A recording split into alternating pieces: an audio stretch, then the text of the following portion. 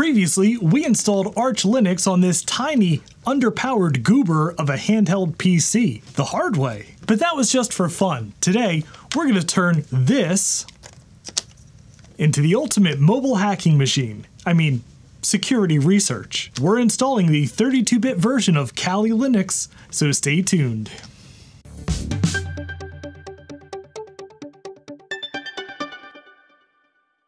And if you enjoy finding new uses for what some might call e-waste, I hope you'll consider subscribing to the channel.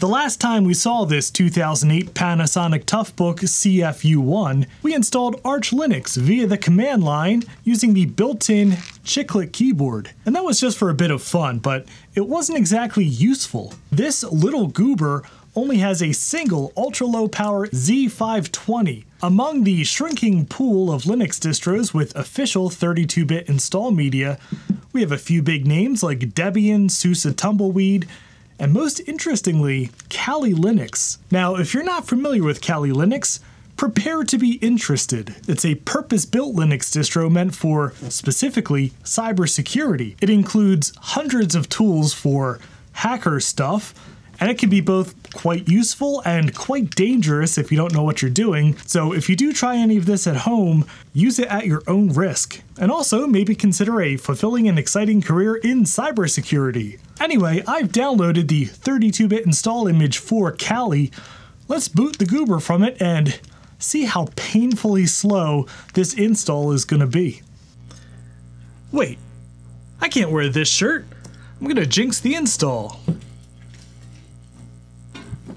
That was a hilarious segue into today's sponsor, Into the AM. You probably have noticed that I'm a fan of weird, interesting t-shirts. So I took today's sponsorship from Into the AM, well, for me. I wanted this one. Into the AM is a team of artists and creators who put some really interesting artwork into some really premium apparel.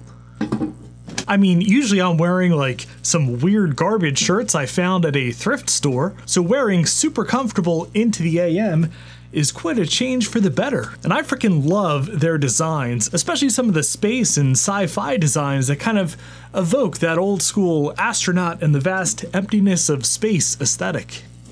Right now, get graphic tees 3 for $61.95, additional 10% off using my link in the description, and basic tees $52.95 for 3, additional 10% off, link down in my description. High quality printing, super nice, soft, great fit. I like it, and if you like interesting shirts and graphic tees like I do, I think you might like them too.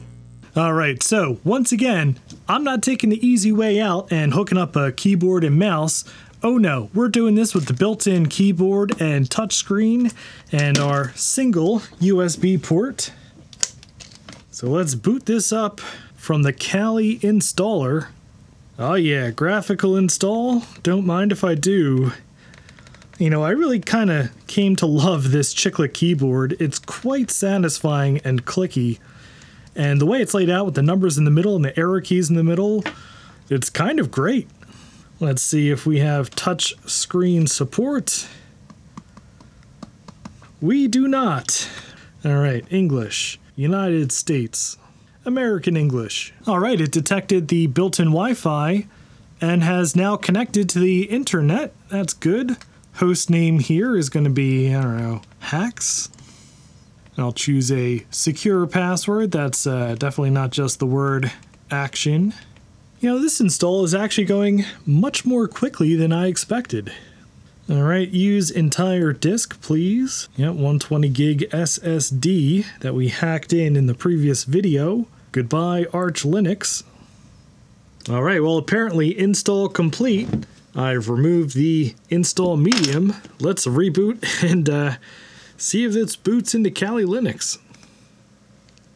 Alright, so unfortunately, the boot process has stopped at a blinking cursor, which usually means that, well, graphics aren't working.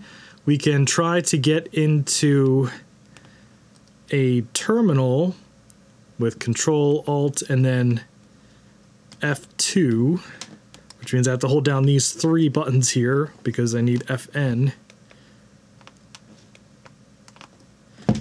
Now, It's not working. Okay, I can press E to get into advanced options here. And I'm going to change this to add no mode set. Man, I really do like this keyboard. It is way better than you would imagine. So yeah, no mode set. Control X. Oh, it's working! No mode set did it! Oh, that was way easier to solve than I expected. Oh yeah, here we go. Okay, now, this did not work in setup, but it does work here. Oh yeah! Oh, we've got a Kali Linux machine. Oh man. Oh, look at that. Sean, and the password is definitely not just action, all lowercase. Alright, log in. Oh, look at the background loaded. Mouse is not calibrated for the touchscreen. Yeah, if I do X input list, we can see our Fujitsu component USB touch panel ID 8.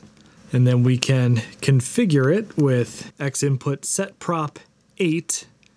And yeah, fiddling with these numbers here, let me figure out a decent but not perfect configuration for this stylus. So I am able to click into everything, and yeah, it does work. It's just, oh man, it is not perfect.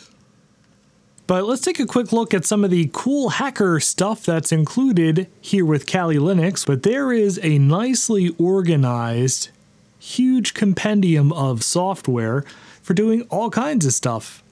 When I was doing web development, I did use some of these tools, specifically WP Scan to test out WordPress sites. But yeah, some of these can be kind of dangerous. You don't want to just run this stuff against somebody else's website or somebody else's network, because you could get in a lot of trouble. These are very powerful, purpose-driven tools. I like how the default applications for a normal Debian install are here under usual applications.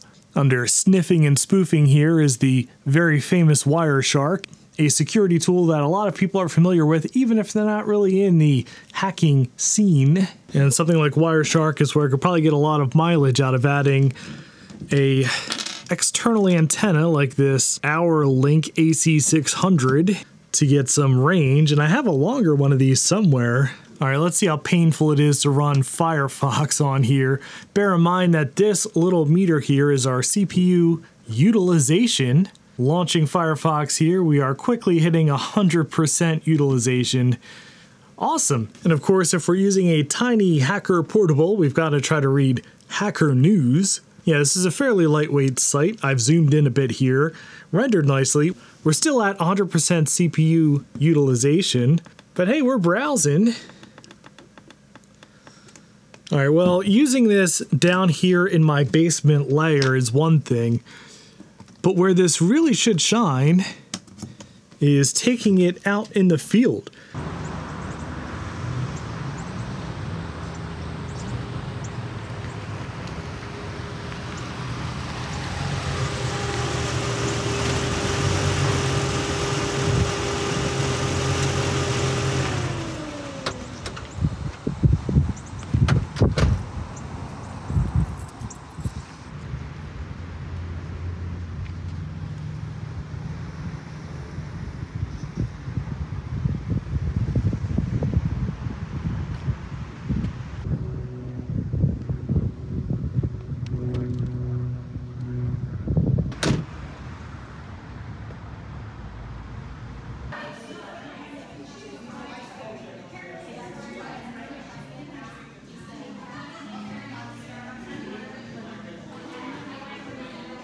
Well, that was a little silly, but the main point is, I've been having a ton of fun with this goofball little computer, so thank you again, Mike, for gifting this thing to me. And I want to know from you, what other weird software should I torture this thing with next? In any event, that'll do it for today's video. If you enjoyed it, I'd appreciate a thumbs up, and if you'd like to see more stuff like this, please subscribe down below, and thank you very much for watching.